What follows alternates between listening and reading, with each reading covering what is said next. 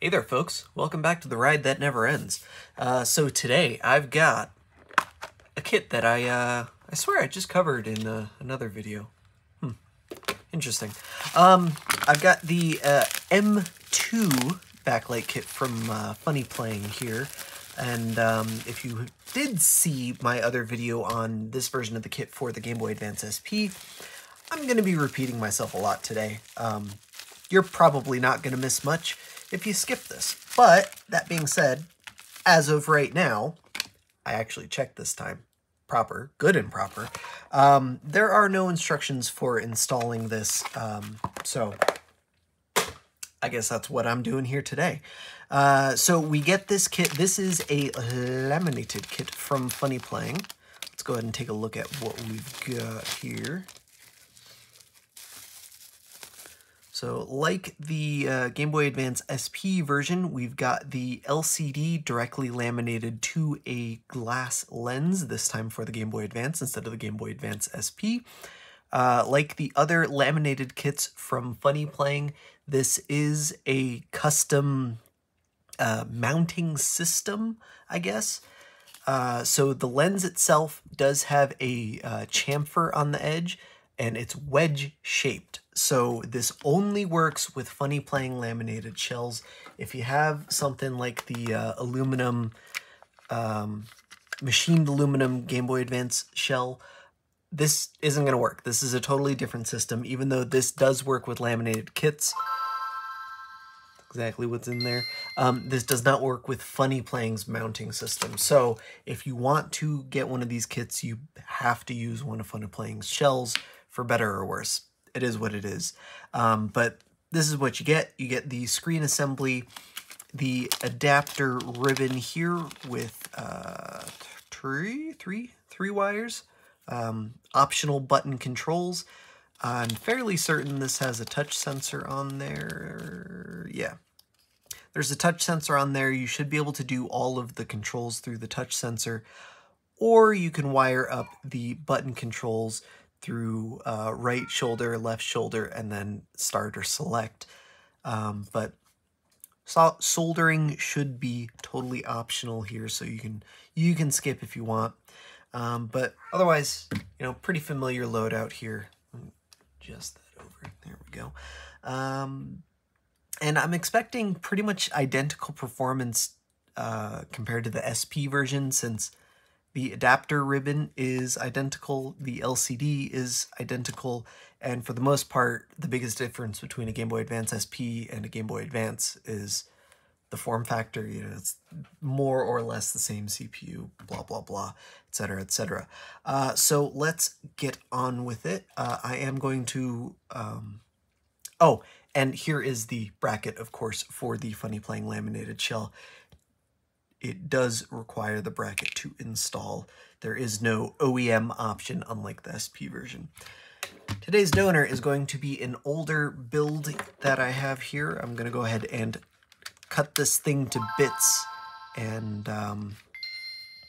well, I'm not going to cut anything to bits. I guess I'm just going to pull out the old kit and drop in the new one. But I'm going to go ahead and start up a game because I want to show off what's going on with the kit in this console. It works totally fine. There's zero issues with it. Not a single problem. It does not matter. And like I always say, or at least I always say in text, I haven't started saying it in videos until very recently, the best backlight kit is the one you already have. So me swapping out this kit in this Game Boy is a little bit wasteful, but you gotta keep your eye on the perspective here. I'm some jerk who makes videos for the internet. I have dozens, hundreds of Game Boys even. There's really no point in me having them all modded. And at some point it just got cheaper to just start taking them apart and modding them again, pretending as if they're fresh builds instead of buying new ones. But the whole reason I have this thing booted up and I'm not tearing it apart yet is I want to show off what happens when I hit the right arrow. In this, you can see there's a little bit of a ripple on the screen itself. Same thing happens when I hit B. It's just how this mounting mechanism was designed for this specific kit. This is an old ITA kit that only has button controls. There's no OSD. This is one of the first releases of this era, I guess. I don't know. So it's an older kit. They made newer ITA kits that didn't have this ripple issue, and that also had an OSD, so we will be getting some new features by swapping this kit in, but I just want to show you that so that we can compare next time, or rather specifically so that we can compare and see if the ripple issue affects this new kit. I don't think it will, but we'll find out, won't we?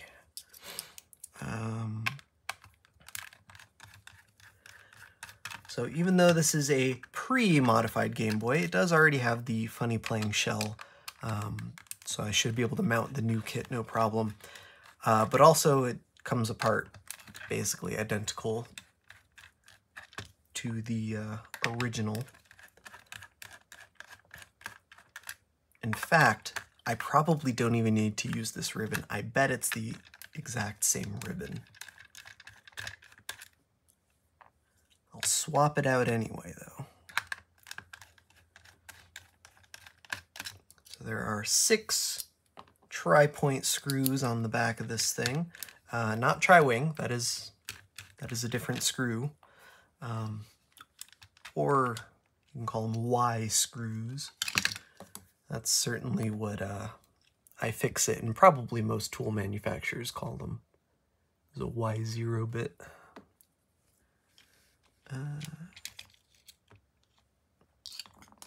Ooh, this one did have a touch sensor.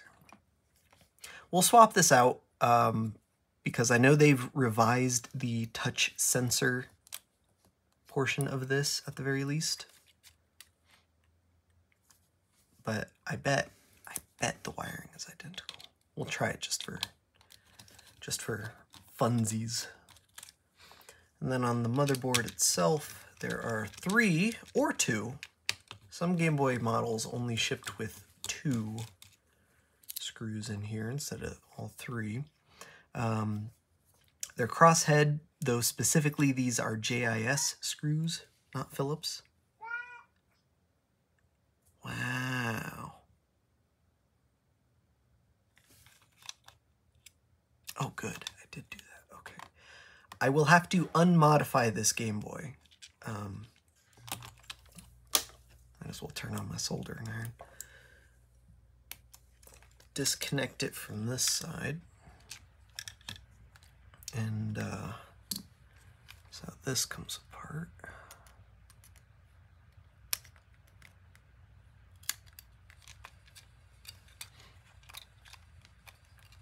Bracket up and we can pull the whole screen assembly out, and we'll just set that aside for later. So yeah, as you can see, the edges of the lens, it's kind of wedge shaped, so it inserts from the rear and then the bracket holds it in place. I'm just going to set this aside for another day, save it for something, I don't know, probably end up using it at one point or give it away or something, I don't know, whatever, doesn't matter. But I need to go ahead and desolder the button controls for this old kit.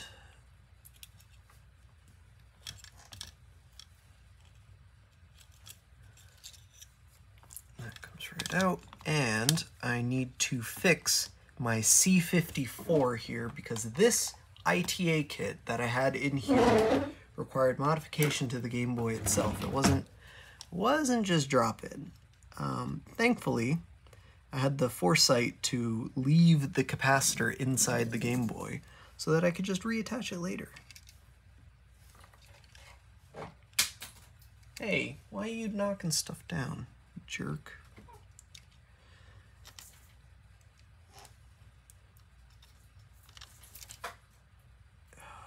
I really should stop him. That's a battery he's doing that with. He already moved on to something different.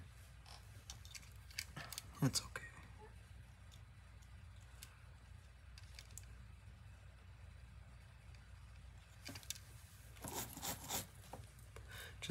Just cat things.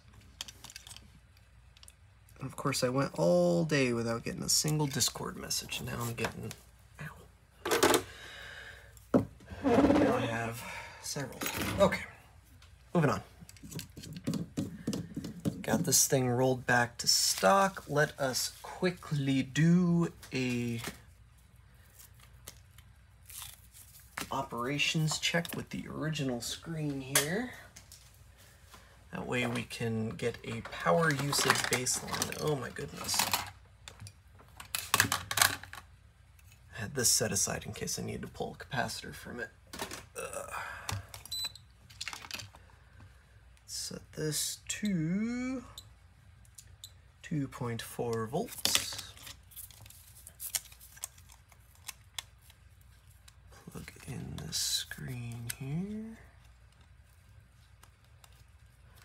And of course, we always want to start with a working Game Boy so that we know if there's issues with the mod, whether it was the Game Boy or not.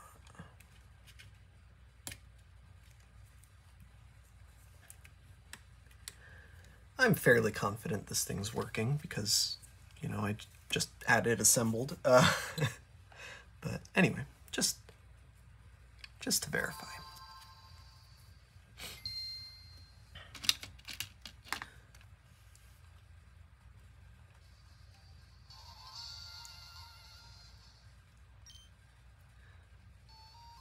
Alright, so at 2.4 volts with Pokemon Emerald here in the overworld, just about the same place I usually test, with the exact same cartridge.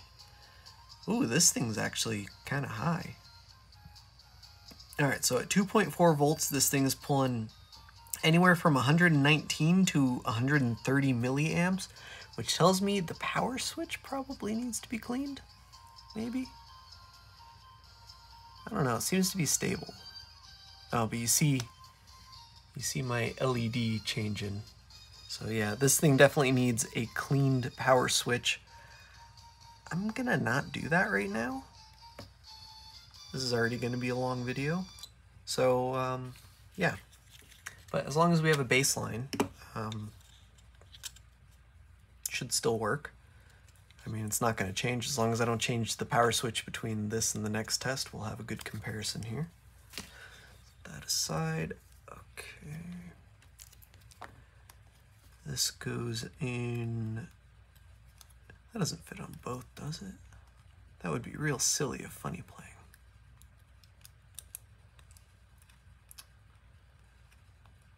Aw, dog, why you do that? Alright, which one's which? This is not the connector it goes in. Okay, it doesn't actually fit in there. Okay. Alright, so this goes pins down. The screen goes in the black and brown-ish connector. Pins down. And then on the other connector, the white and black one, we will plug in this.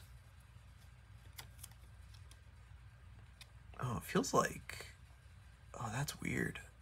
I thought it goes pins up, but pins down is the only orientation that makes sense. We'll try it pins down, see what happens.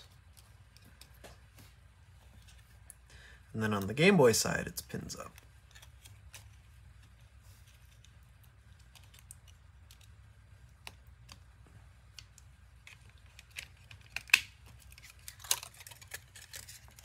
And this should go something like this. I'm gonna try holding it. Make sure nothing shorts.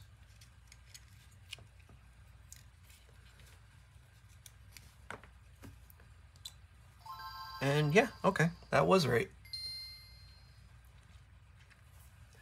And we know the kit works.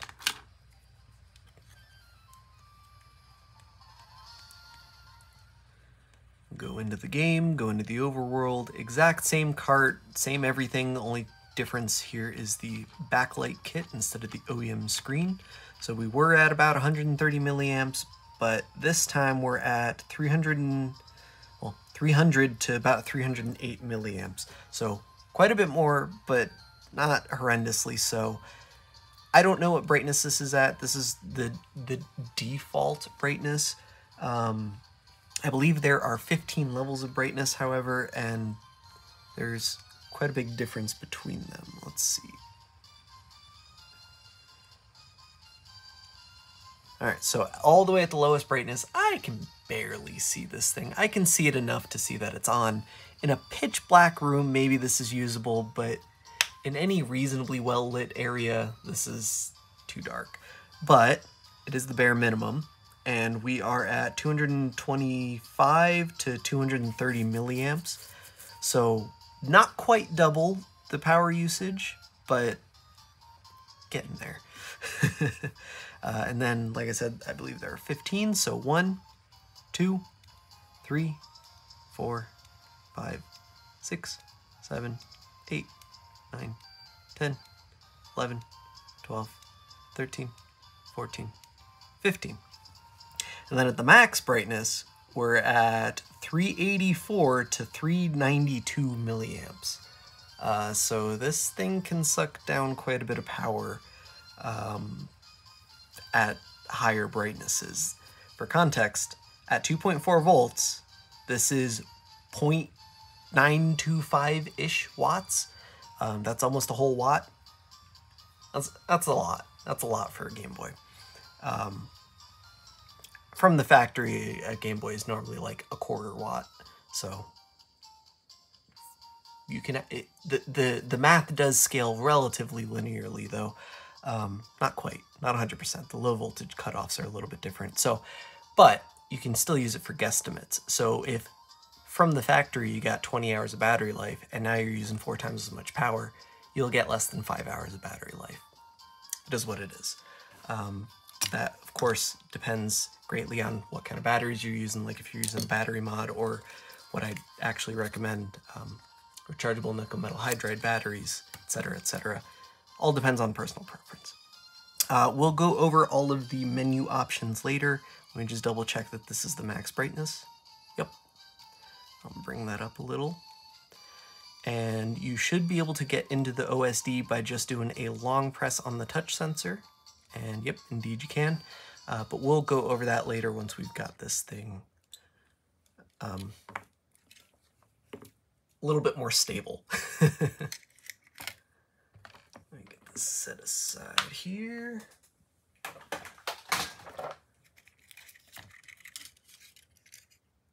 And I think I'm gonna unplug here.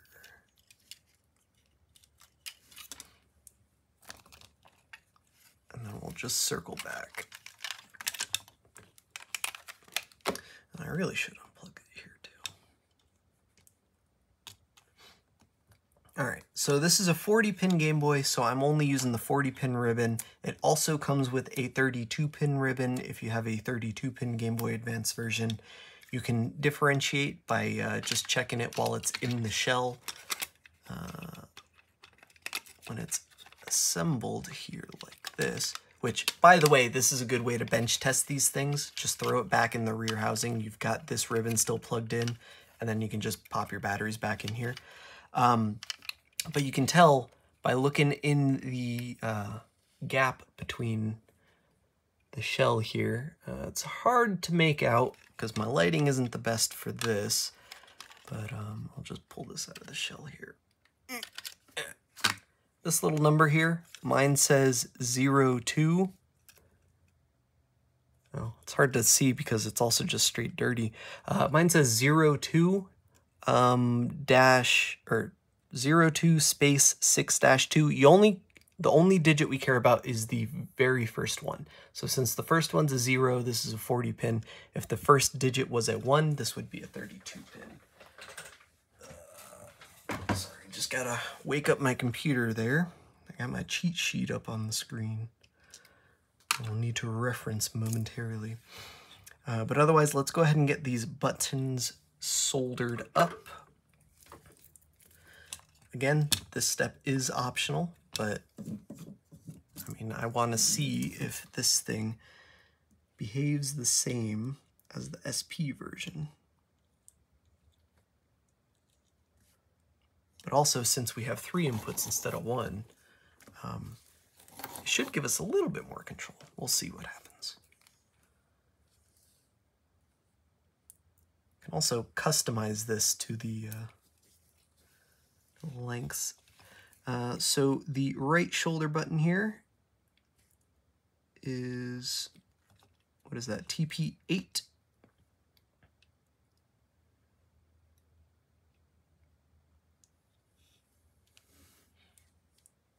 I hate that. I'm going to fix it now.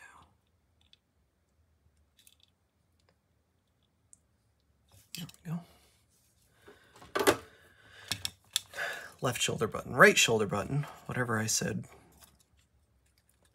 I'm going to route this up and around. And just to make the cable management a little bit more reasonable, I'm going to take this wire and thread it under the legs of the CPU. Shouldn't hurt anything, and these are not very susceptible to interference, both the CPU and this wire. But you notice it keeps things nice and tidy.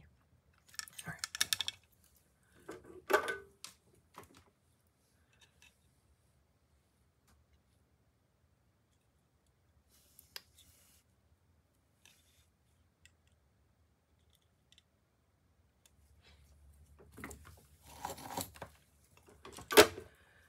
All right, there's the right wire. Do be careful though. By default, well, I guess that doesn't really apply to these shells, but OEM shells do have a wall that goes right here and makes contact with the motherboard. It's like right about here-ish.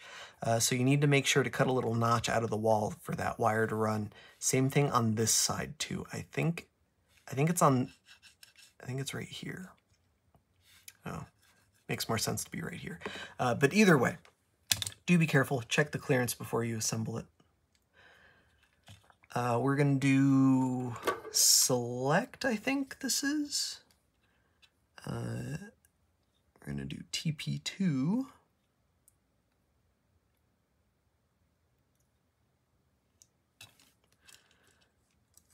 And I'm going to tin that again, because that's going to be another nasty joint if I don't.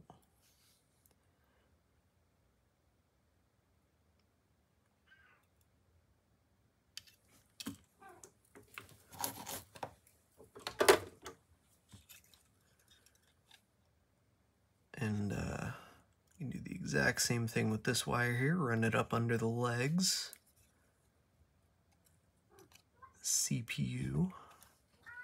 That'll keep it nice and managed. I'm going to trim this down just a little bit. It's just a hair too long.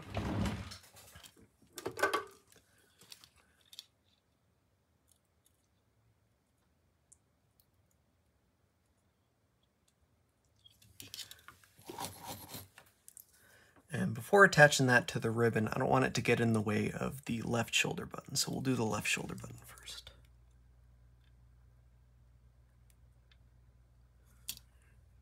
That tinned.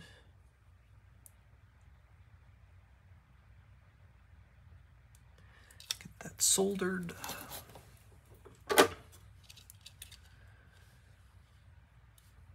And then this one's a little harder to wrangle, but we can also run it under the legs.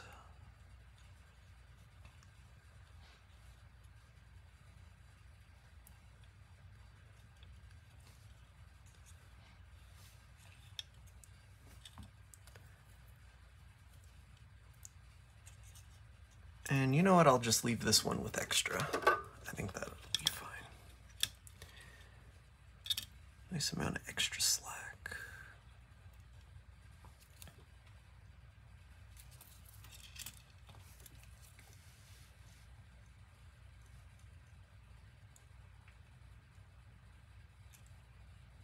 Left shoulder button, and now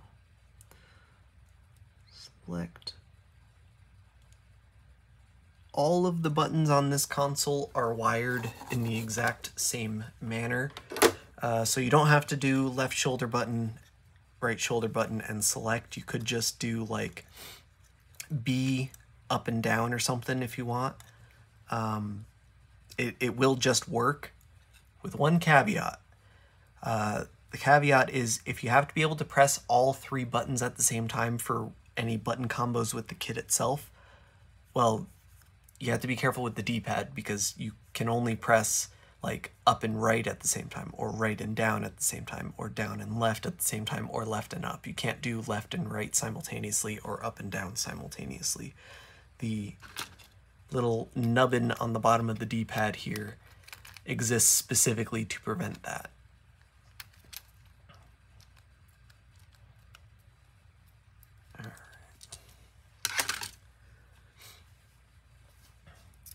Peel that off.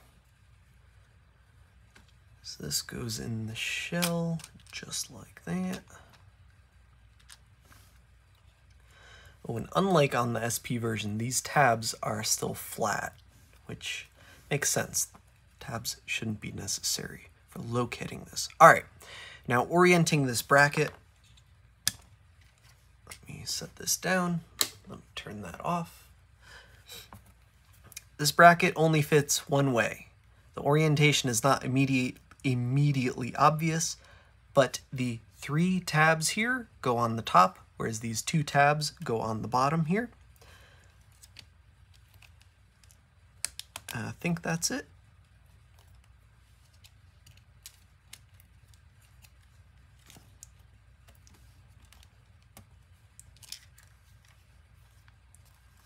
And before I continue talking about orientation, let me double check that I actually have it right. Pull start and select out for now.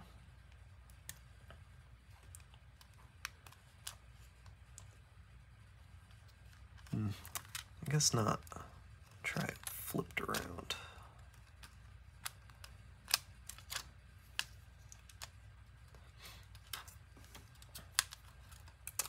See, I got lucky with the SP one because I could just reference the pictures that already exist. Yeah, I don't think this is it either. I think maybe I had it right the first time.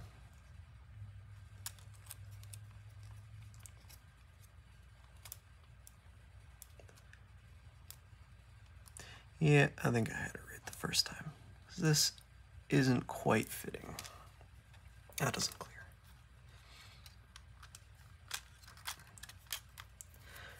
Funnyplaying would do well to mold into the bracket itself which side is which, but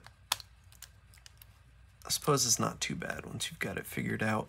And now you guys all have a reference.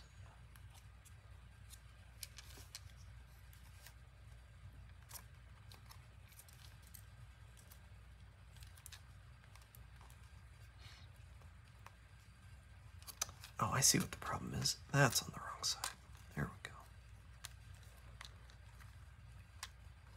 All right, it's fiddly, but once you've got it, once you've got the orientation figured out, it's not so bad.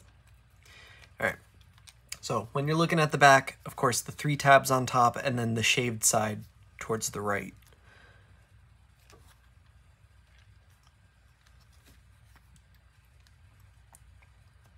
And don't forget your LED light pipe. Mine's already in there.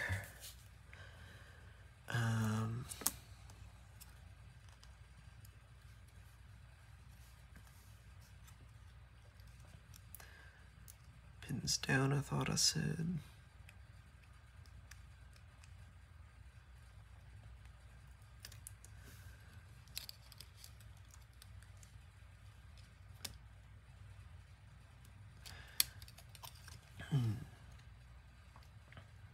Ooh, I don't know if I want to stick this down yet until I know that I've got the alignment proper.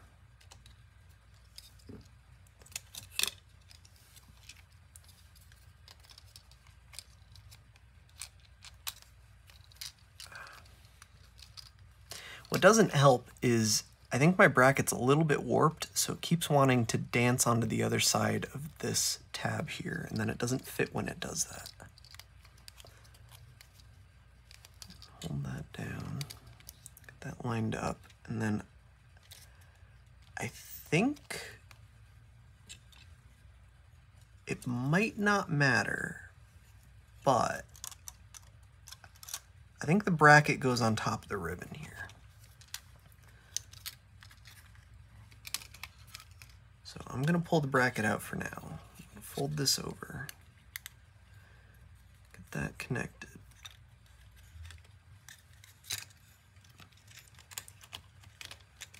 And then do a dry fit here. Make sure everything fits.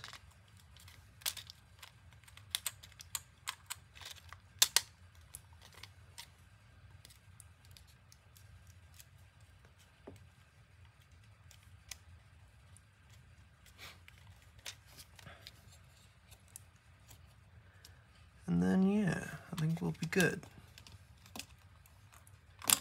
I'm going to flip that up. I know the ribbon is in the right place. All right.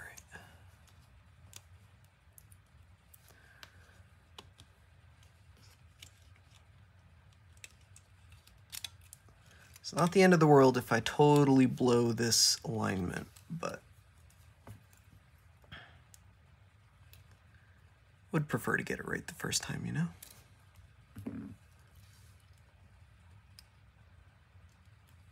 I'll go right there.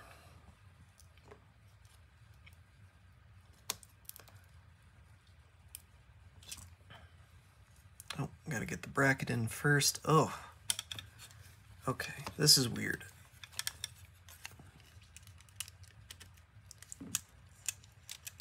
I'm wondering if maybe it's a good idea to just omit that adhesive. Just, you know, don't peel that off, maybe. All right.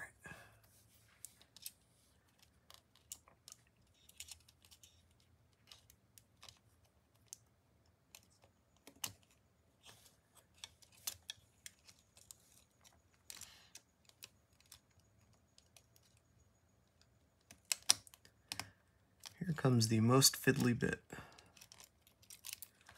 Getting this in that order assembled.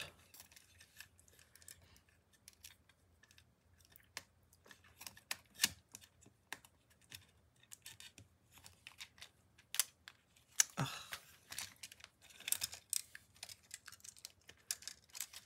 And of course it just unstuck itself anyway. Oh well. Fix it later. That's in there. Drop my start and select back in.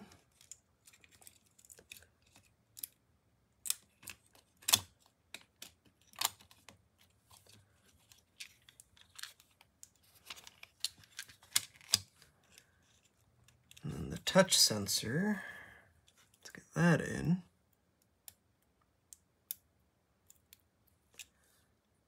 Also has a little bit of adhesive. This should go on the shell.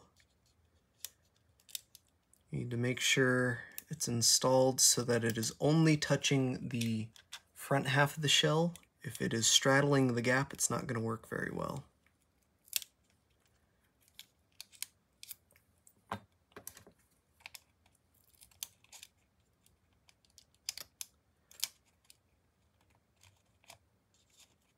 There we go.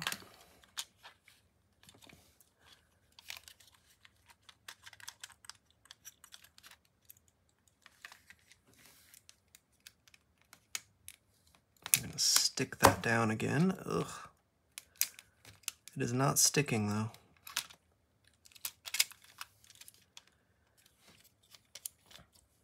All right, that's fine. That's fine. We'll work through that. Oh, that's not even for this kit.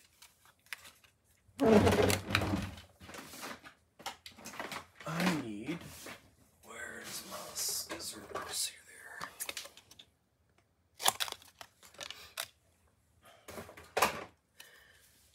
I can tell that the kit is going to cause problems because it's resting right up against the board, and I don't like that. So I'm going to drop in that little piece of card here, and that should hopefully insulate everything nicely. And before I secure that, I'm going to secure the motherboard.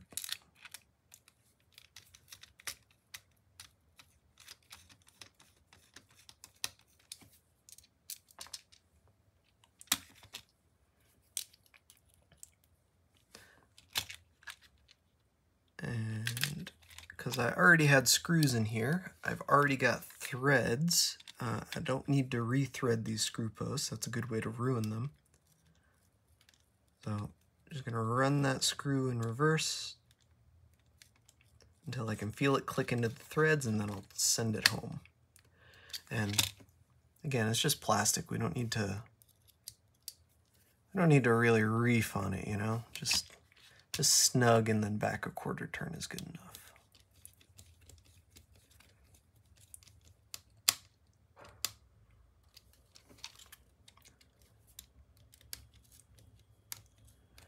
And that one I think I already messed up, so we'll just commit. All right, there we go. That's not bad. Everything seems to be fitting properly. And this card doesn't seem to be going anywhere, so I'll just leave it as is.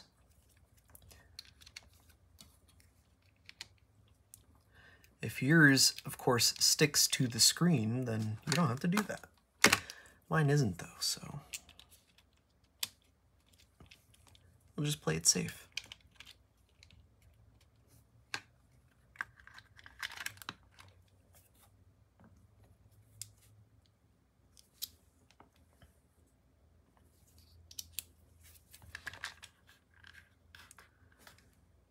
I am somehow missing a screw.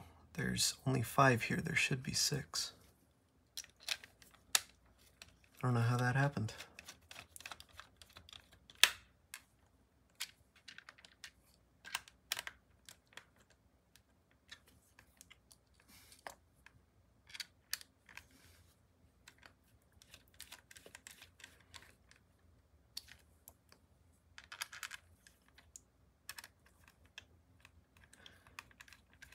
I mean, no big deal. I'm sure I have another screw around here somewhere, but I just don't know what happened to the one that's supposed to be here.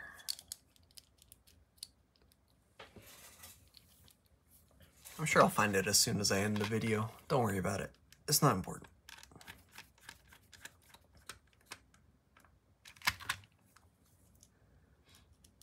I'll just omit this one for now.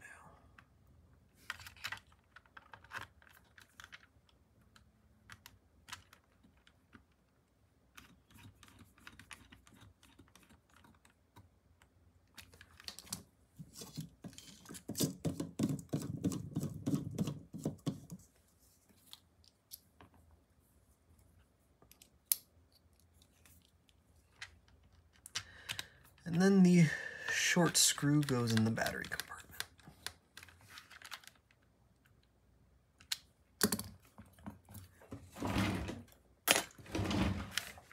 And Bob's your auntie.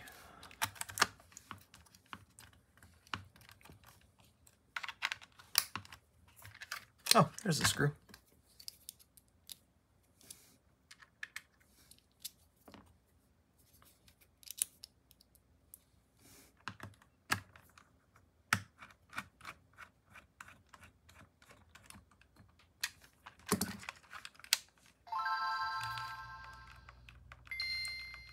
Well, that's a problem.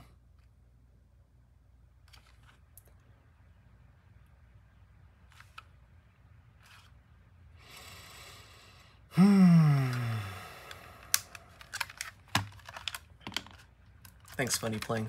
Love it!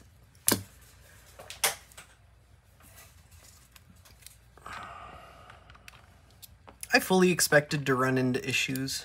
I ran into some on the SP version of this kit. I did not expect to run into that issue.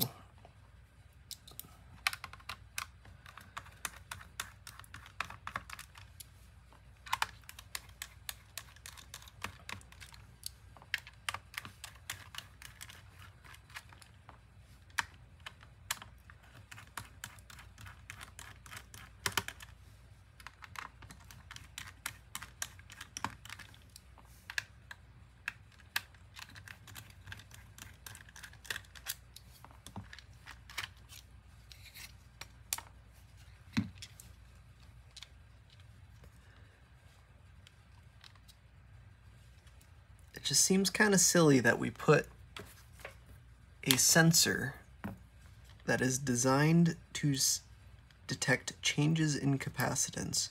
Ooh, I never actually had it stuck down. That could have been the problem. I'm complaining about a design when I didn't even install it properly. Okay, I'll just shut up.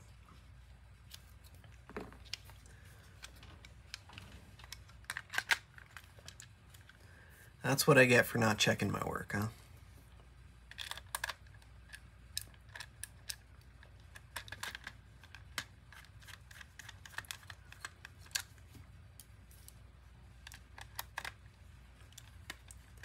Regardless, I still stand by what I was about to say. I think it's silly that we put a sensor that detects changes in capacitance right next to high-speed LCD data lines.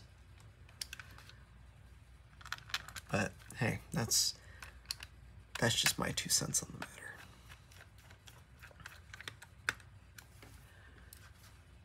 There is no reason we cannot cut off and relocate that touch sensor, except that its close proximity to the LCD lines will never change, because guess what's on the same ribbon?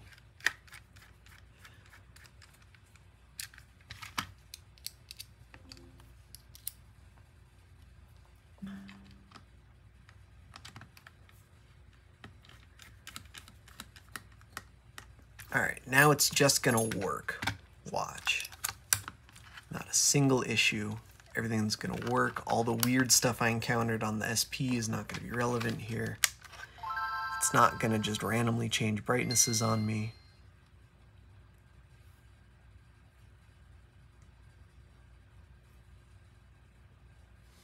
Huh? I don't know. It's better. I think it still changed on its own, though. Okay. Good enough.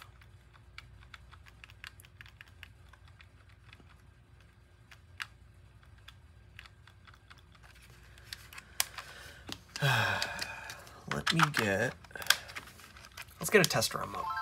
See what's going on.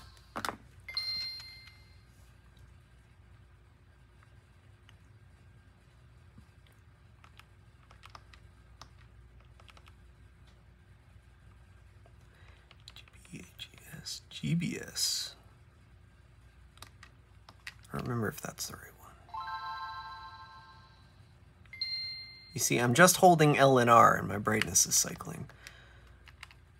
But my buttons are working proper.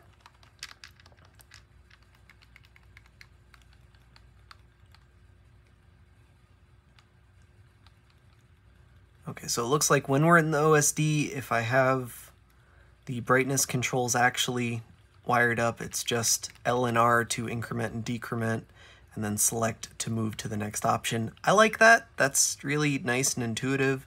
And then all 3 to close it. It's kind of weird though. I feel like I opened it just by hitting, select and R. That doesn't seem right. Oh. I guess it is. I guess you don't need to hit all 3. Hitting all 3 closes it though.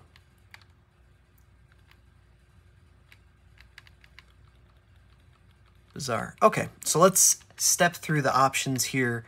I feel like that's backwards, maybe? I feel like R should be up, not down, and L should be down. Regardless, zero reason you can't just swap the 2 wires internally. All right, so let's talk about these options here. BRT is, of course, brightness. There are the same 15 levels that you get through the touch sensor, and you can also use the touch sensor to cycle through these. A medium press will get you to the next option, and then a short press lets you change the option, and then a long press will let you close the OSD. Just like a short press here will cycle up through brightness, a medium press will cycle down through brightness, and then a long press will open up the OSD. Exact same as SP here. So brightness, of course. Next option is CLR, or color effect, as Funnyplaying calls it, which I'm reading this off of the SP installation tutorial from Funnyplaying that I yesterday said didn't exist, but today I am more wise and know that it's actually been up on Funnyplaying's site for at least 2 weeks now. That's just me missing the big text. I'm sorry. Anyway, option 2 is color effect. So first option is normal mode. Second option is high contrast mode. Third option is retro color mode.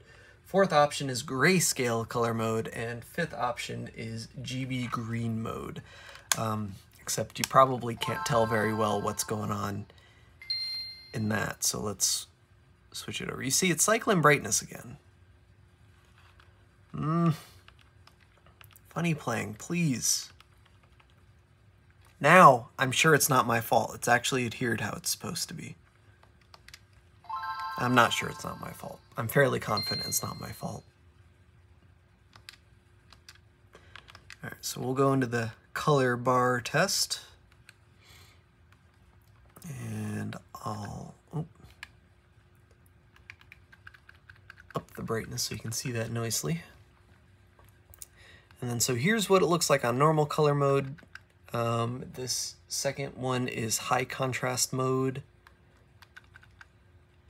Third one is retro color mode. You do lose a little bit of bit depth with this option. You see there are half as many divisions in the color segments. Fourth option is grayscale. I don't know that I care for this very much. And then fifth option is Greenscale, or GB color mode, which is just grayscale but with a green filter, with the Fallout 3 filter on it. I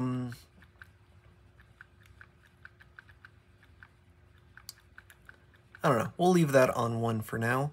DSP is display effect, as Funnyplaying says. First option is just looks like integer scaling. We have a 3x scale. This is a 720 by 480 LCD. Second option is kind of weird. It's Funnyplaying says its interpolation algorithm is shown, but really it's just kind of blurry. I don't know what that's about. And then the third option is the first option, but with horizontal pixel grid emulation. There is no vertical pixel grid emulation, and I actually have I'm prepared this time to talk about that and discuss why. So after I did the SP kit yesterday, I went ahead and put it under a microscope and took some pictures here so you can see what the sub-pixel layout looks like on these screens. And you can see, you know, each of these little squares right here is a red, green, blue RGB LED sub-pixel layout, but you can see each pixel is kind of offset from its neighbor.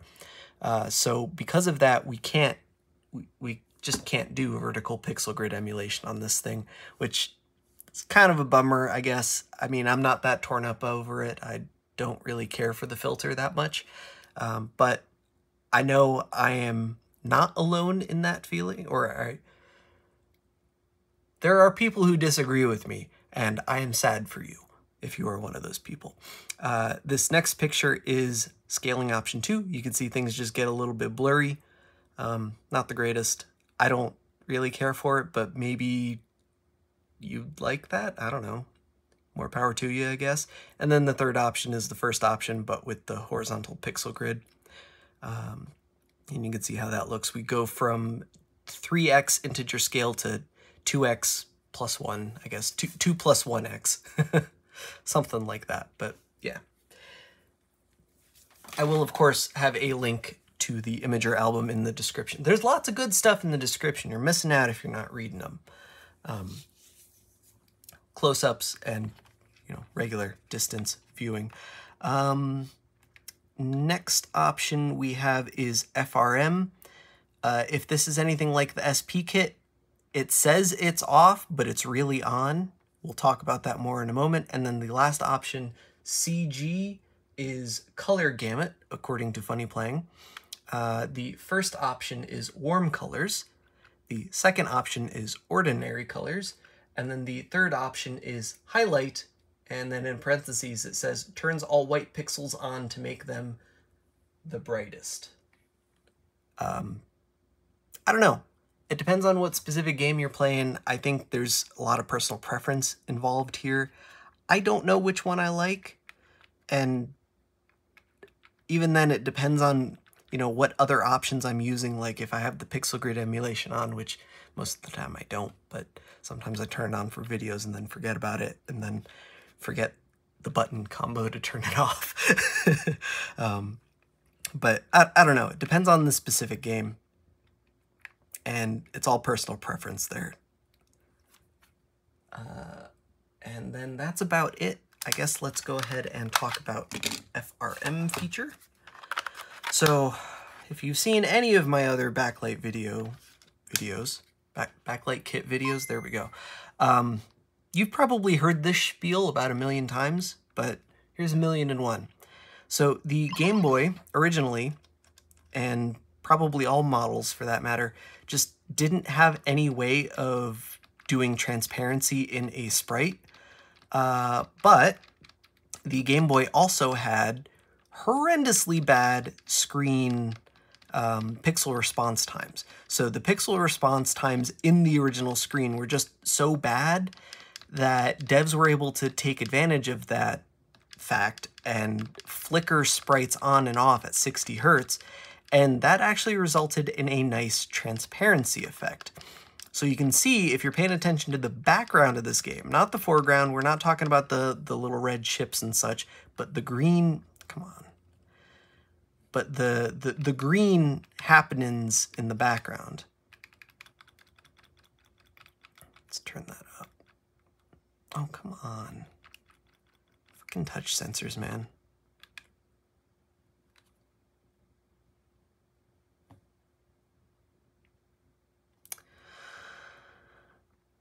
All right, maybe I did something wrong. I really hope I did something wrong, but this is ridiculous. We're gonna address this right now. I know we can modify this. Look at the SP one because it's in a nice clear shell and I don't have to pull it apart. This IC right up here, U3, right under the bracket, I'm fairly confident that is the touch sensor IC. I will have to look at one of these a little bit more closely when we have this thing pulled apart. There should be a capacitor right next to it that we can either remove or replace and adjust the sensitivity of the sensor. Additionally, we can also just remove the IC entirely and then just not have touch sensors. That would be fantastic, wouldn't it?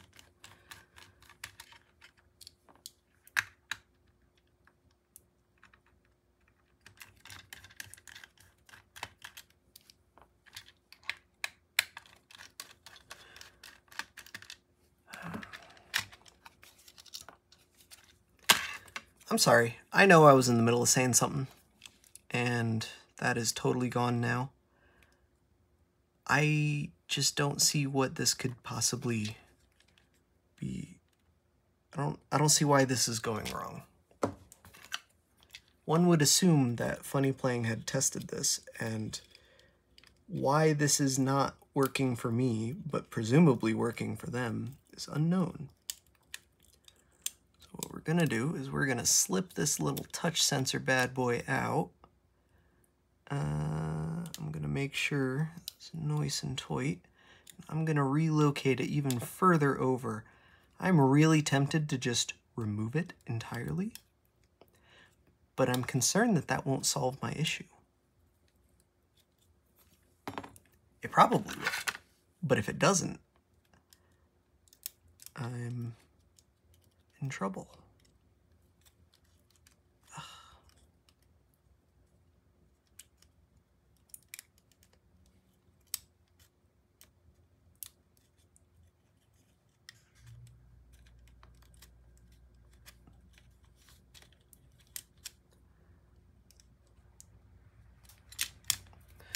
I need multiple tools for this. I'm gonna pull it taut with the tweezers and then stick it down with the spudger. How about that?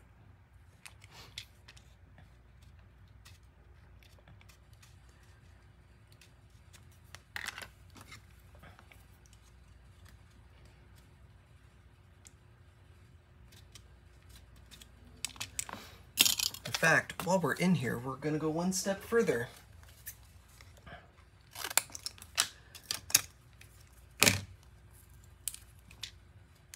And that's way too long. It's probably way too tall. And we're going to stick that between the ribbon and the touch sensor, and hopefully now when I put this thing back together, I just have no issues and it just works. Wouldn't that be great?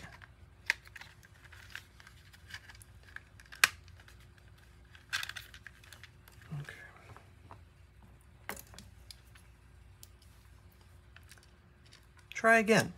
So anyway, as I was saying, I totally forgot where I left off, but the original Game Boy did not have a way of doing transparency, and because of the terrible pixel response times on those original screens, devs figured out that you can actually just flicker a sprite on and off to create a transparency effect. This has the downside of effectively limiting your sprite rendering to 30 frames a second instead of the native 60-ish, 59.7, whatever. We'll round up to 60. But it usually doesn't really matter. I don't know, it kind of blends together. You don't quite notice it so much, even though it's technically different, you know what I mean?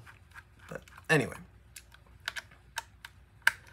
And yeah, you get a nice transparency effect.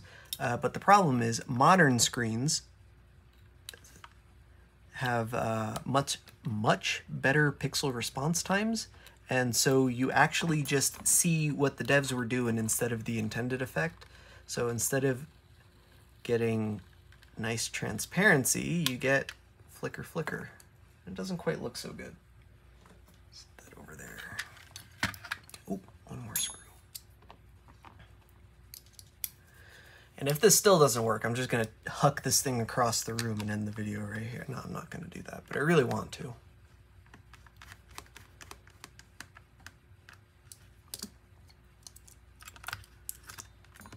See how many times we can take apart and reassemble the same Game Boy in one video.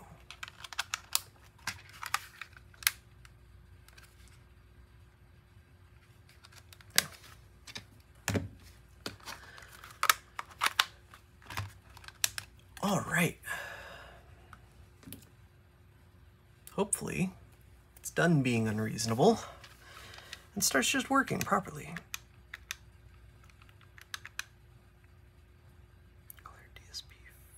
Okay, so now my FRM is set to on, and I know that this particular kit is a little bit buggy with its labels, so it's probably actually off.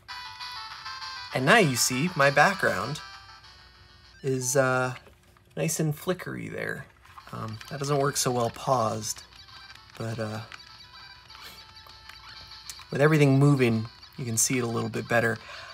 In the preview that I'm looking at through my phone here, I don't see that it's coming out very well. In fact, in my preview, it doesn't look flickery at all, and I can't remember if it actually comes through on video. But trust me when I say in person, it is nice and flickery. And also, like I said, the OSD option is just straight wrong. So on means off, and then off means on. So now that I've switched that to off, which is really on, the flicker is gone.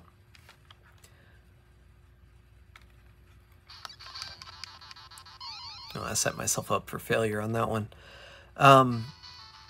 Yeah. All is well. Everything looks good. It's fine. That being said, unless you're playing a game that is actually affected by this quirk, I don't really want to call it an issue because it is an intentional design choice on the dev's part. Unless you're playing a game like ZAS that has that specific quirk in the design, probably leave it off because it does effectively limit the actual render frame rate of the game. So if I boot back into a Pokemon's game, and run around a little. Maybe you'll be able to see what I'm talking about here. We'll get into the new game. What? Oh! There should be like an hour's worth of progress. I'm actually upset about that. I'll deal with it later.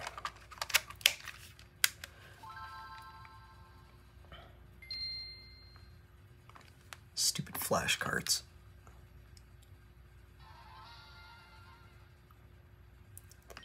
The battery's probably dead in my stupid EverDrive. Anyway, in an actual game that doesn't rely on batteries for saves, we have FRM set to off in the OSD, which means it's actually on. You can't really see it by comparison, but maybe if you look close enough, you might be able to tell. As I'm running around looking at the buildings pass me by, I can see them. They're kind of blurry, you know? It's not exactly sharp. This is actually pretty reminiscent of how the AGS 101 looks like in real life, because the pixel response times on those screens are also absolutely terrible. Probably one of the worst models out of all Game Boys. It's very blurry. Very, very blurry.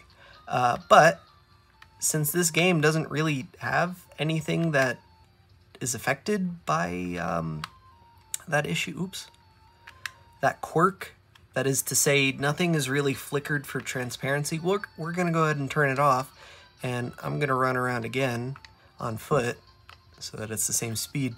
And you can see, just, you know, you can actually read the text on the buildings as they scroll by. It's not blurry anymore. The blur filter's gone. Objects in motion are much more sharp now on screen.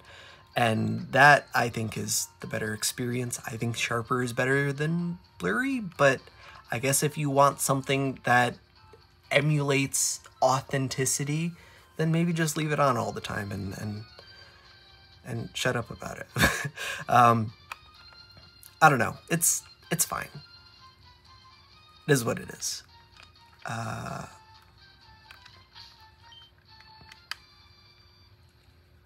And yeah, that's about it. I did try and go through all of the color options. I'm going to go through them again real quick, just so you see here. I already forgot what these are. Please refer back to my previous statements like 20-30 minutes ago in this video. I'm pretty sure 1 was normal colors, 2 was high contrast, and 3 was retro colors. So I'm guessing this 3 retro color option is the muted color option, the desaturation, as it were, that a lot of people have been asking for in these kits. The issue is these original screens here were not backlit. There's no light in this screen. If there's no light to be reflected off of the reflector behind it, you just can't see it. That's how LCD screens were back in the day. Back in my day. And so they were just kind of dark. Game Boy Advance screens in particular were darker than Game Boy Color screens that came before them. So, you know, more of the same, but even worse. But to compensate for this darkness, a lot of the times devs would oversaturate the colors in their games so that it looked a little bit more normal when you actually viewed it on real hardware. The problem is, with those oversaturated colors, these screens are actually really faithful at reproducing that, and then the games look quite oversaturated. In my personal opinion, I like how it looks. I don't mind it. It's pleasing. It's what I'm used to. It's fine. It's good. I like it. But if you don't share that opinion, now you have options. Congratulations. But yeah, I think that's gonna all depend on your personal preference and the specific game you're playing. And then of course there are the CG color gamut options. I guess 2 was normal colors. I've already forgotten what 1 and 3 are. Oh yeah, 3 is the increased brightness. I don't know. Actually, I kind of like that. color option 3 with color gamut option 3, color effect with color gamut. I don't know, it's kind of nice, soft, pastel-like. Would have looked really good with that ROM hack that I was going to show off, but I just lost all of my progress on. I just caught a Ralts. Oh well, it is what it is. I wasn't that far in. But yeah, I don't know. Looks pretty good. I certainly don't have issues with it. I think once Funnyplaying gets some of the quirks worked out, this is actually going to be a pretty reasonable kit to get. At the very least... Ah, shoot. I was supposed to grab a 720 from one chip to compare these, and I totally neglected to set that aside. I'm actually going to go see if I can find one of those things. I don't know. I don't remember what Game Boy I put it in. Hold for a moment. Well, thank you for holding. You're such a sweetie pie. I found two Game Boys, both with the same kit. I found an SP that is laminated and already has batteries in it, and then a Game Boy Advance that is not laminated, and I'm not going to bother putting batteries in it because let's do apples for apples and use the laminated kit to compare to a laminated kit.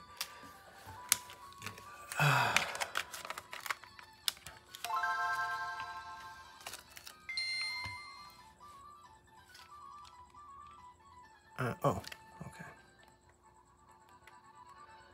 This probably still has my regular Emerald save.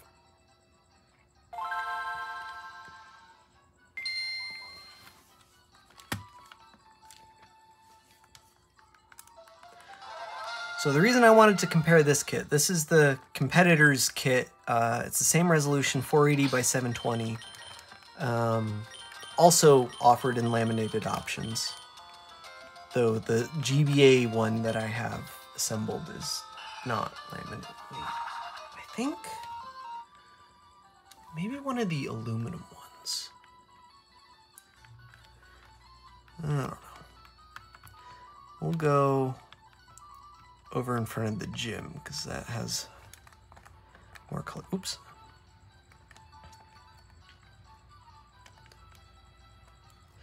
So hopefully you can see this nice and clear. Oh, I should probably bump the brightness up so they're about the same, huh?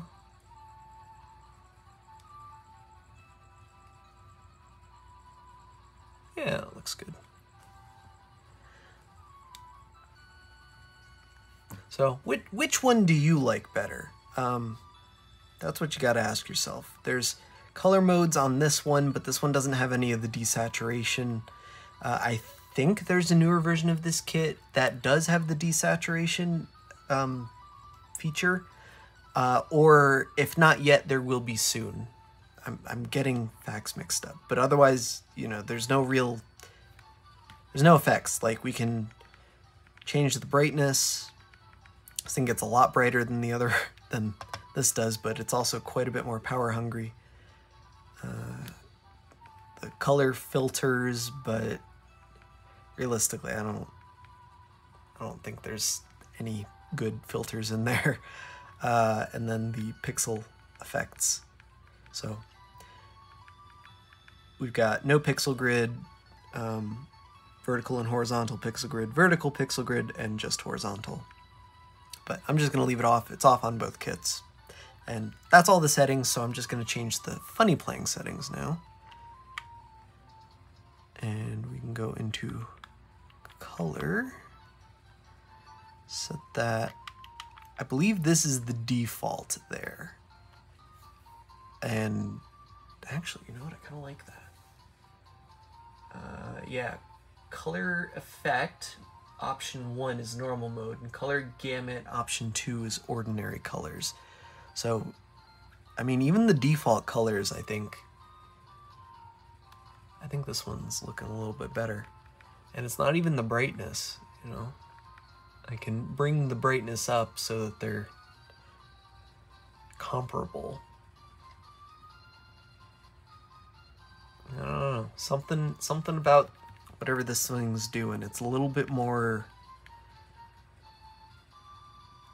There's more. There's just more color. It's weird.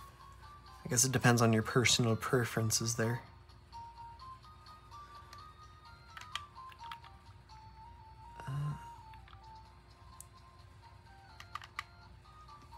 What was this one? Warm colors.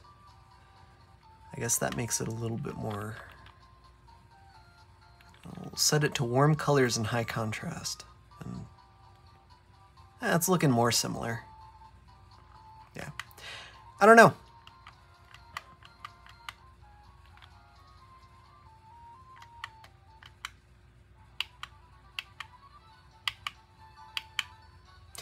You tell me. Whatever you like. I will say, depending on which features you have enabled, the effective brightness of this thing does go down. Because you can tell I haven't adjusted the brightness. It's maxed out, and this one just looks brighter. I don't think this one's maxed out. Yeah, this one's on 9 of, I think, also 15?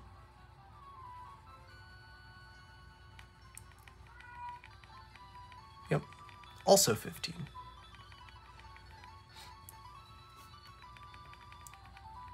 I'll leave that on 9, though. But yeah, I don't know. It's pretty good. I'm cautiously optimistic. I think Funnyplaying still has some quirks to work out, but I think once they've got it, you know, once they've got a V2 of this thing, that's probably good enough. I seem to have solved my touch sensor issue with the card that was shipped with it. I also seem to have solved my installation issue with the same card, so it's not all bad. There are some quirks to work out, but anyway, I guess I gotta wrap up here. I can keep rambling, but I think I've said all that I need to say. One thing I am noticing... Oh no. The viewing angles on both of these are actually really good. Obviously you lose brightness, but not that much.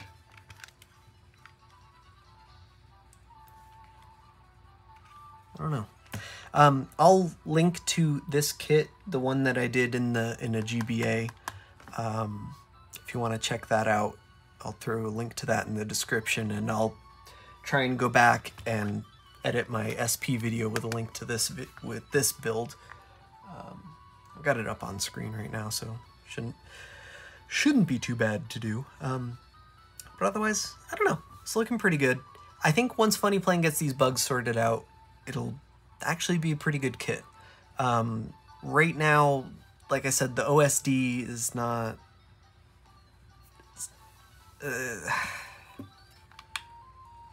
It annoys me that the FRM setting is reversed. Like, that seems like something that should have been easy to test and they could have fixed easily. When I did the video on the SP version of this kit, I was complaining about the lack of the vertical pixel grid emulation, but now that I've looked at this thing under a microscope, I see now that that was probably an intentional omission. I don't know. It's fine. I think they need to bake the touch sensor functionality a little bit longer, and then they need to fix the OSD, and then we'll probably have a pretty good kit worth using. This is IFA 40 v1.1. I'm sorry, I'm getting distracted. This is IFA 32 v1.8, so it's several revisions old, but I bet these are interchangeable. I should have tested that. I'm sorry, I neglected to. Oh well. You'll just have to take my hunch as fact. Anyway, I need to get out of here. I need to finish this up, get this uploaded, and move on. Big shout out to Retro Game Repair Shop for sending this my way to check out. This is not currently listed on either Funnyplaying's website or Retro Game Repair Shop's site. The Game Boy Advance SP version is up on both. I don't recommend buying that version either until they've got these exact same bugs sorted out. Oh, while I'm at it, let's test one more thing. When I was using the SP version of this kit, my button controls would stop working whenever I was playing a Game Boy Color game. That is not the case on the Game Boy Advance version, it seems. Or, yeah. Advance as opposed to SP. It's weird, the button combos, though. I wish they'd go back to how the older kits worked, and give us quick features. So if you hold select... Oh. I've been using this wrong the whole time. What do you know? So, I guess that's why that works the way it does, and me just hitting L and R buttons was a coincidence. So you hold select to open up the OSD, but on older kits, you used to be able to hold select and then tap L and R to adjust brightness without having to go into any menus or anything like that. I think the one-chip kits still work that way if you have them wired up. I'm not 100% sure, don't quote me on that. At least their older ones do. I don't know about the new ones. That's weird. Okay, I feel better about that. It seemed weird that I could press select and R to open the OSD, but that makes more sense. I feel like there should be a longer delay, though. It's like barely a second.